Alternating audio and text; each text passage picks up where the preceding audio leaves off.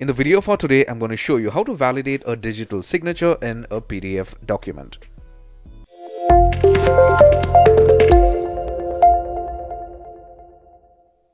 Now, sometimes what happens is that when you have a PDF document, you may just see a digital signature which says signature not verified. Now, this is very important for you to verify. You need to have a green tick here to ensure that your document is valid. So in order for you to change the status from signature not verified to verified, do this. Do a right click for that PDF document. You get a pop-up window like this. From the menu, you click on Adobe or whatever software you are using to read your PDF files. So I personally use the Adobe PDF Reader, so that has opened the PDF file for me, and you could see here that at least one signature has problems. So you could just click on that tab out here, or you could just click on this portion, validity unknown, and you get a pop-up like this. Here you need to click on signature properties.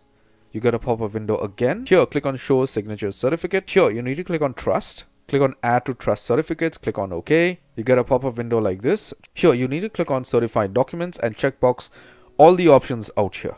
Once done, click on OK. Click on OK again out here. Now you click on validate signature.